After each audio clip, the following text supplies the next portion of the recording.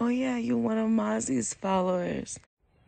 So, as y'all could probably guess or imagine, it's been extremely difficult for me to remain quiet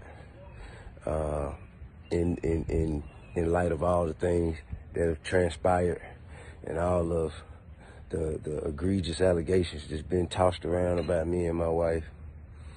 But it's a reason for that, and I don't mind sharing it.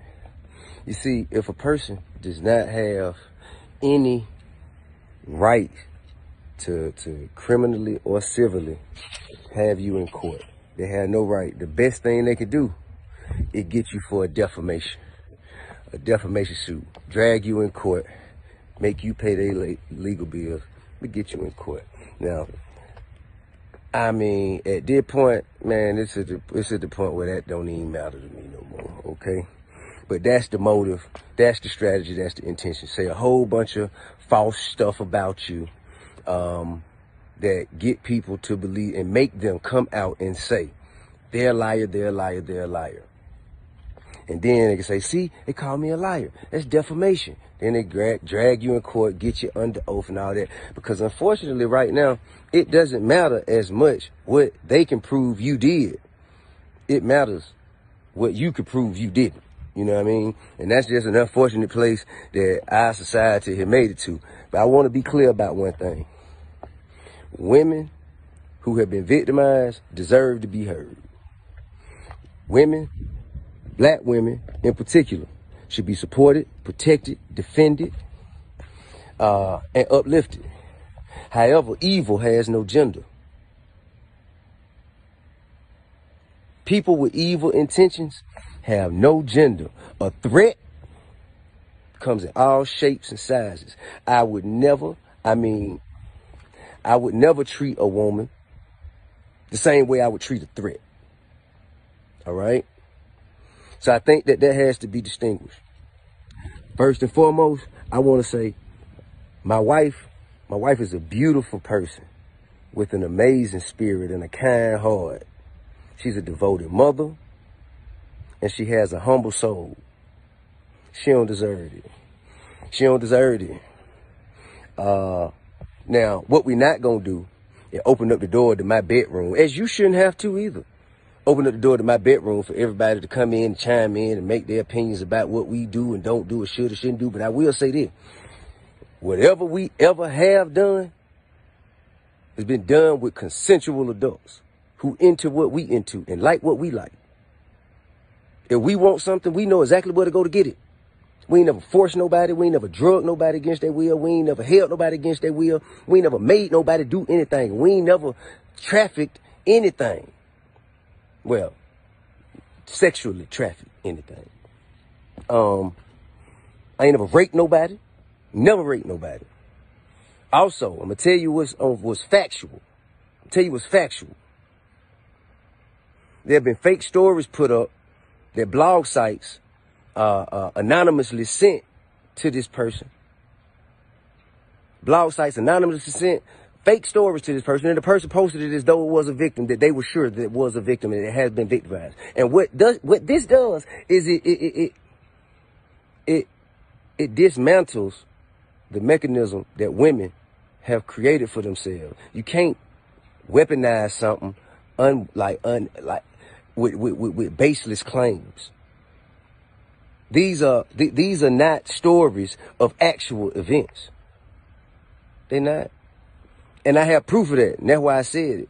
I have proof of that. I have proof of people who have gone on live with this person and they later said, man, I just wanted some clout. That's why I can't believe they actually posted that shit. I just wanted some clout. So this is what we're dealing with, man. This is what we're dealing with. And also, I pose you a question. How you gonna be a victim and an attacker at the same time? How are you being victimized if you are violently attacking someone? Women who have been victimized deserve to be heard. They deserve to feel comfortable and confident. They deserve to feel supported. And that's supposed to get them to a place where they can show their face and say, this is what happened to me. This is who did it. And so the necessary steps can follow. This is not that. This is not that. I also want you to know it's evil at play. I'm talking about evil. I'm talking like, evil. And there's been a history. We've had a history in dealing with the particular individual in question. We've had a history of it, man. Had a history of it. And there is a record of pattern behavior like this. A history of harassment. Not, I'm talking about, listen, this is not my opinion. I'm just saying what's on record. A history of violence on record. And we can't just, weaponize social media to take down people who have families and who communities depend on.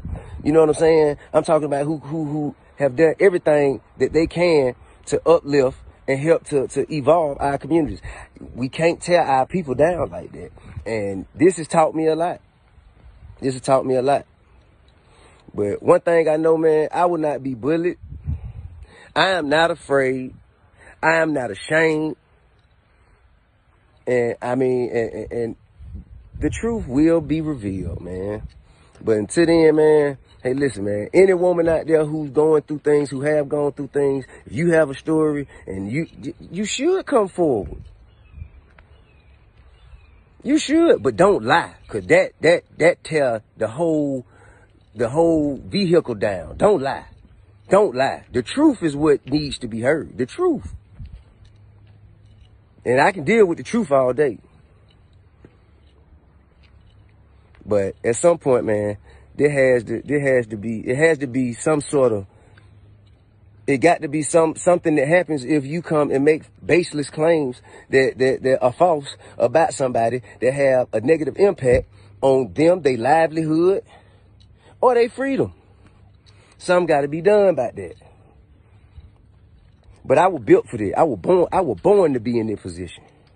I was born to be in this position, to face pressure and sit in the fire so it benefits others in the future. I was born to be in this position. God put me here for this. So whatever evil has been conjured up to come against me, no weapon formed against me shall prosper. But man, I got a lot of love for everybody who's been calling me and who's been in support of me and my wife. Shit, man. We'll be back to doing us, man, sooner than later. You dig what I'm saying? Love and respect. I personally haven't touched this one because I just don't know what to think. Mazzy out.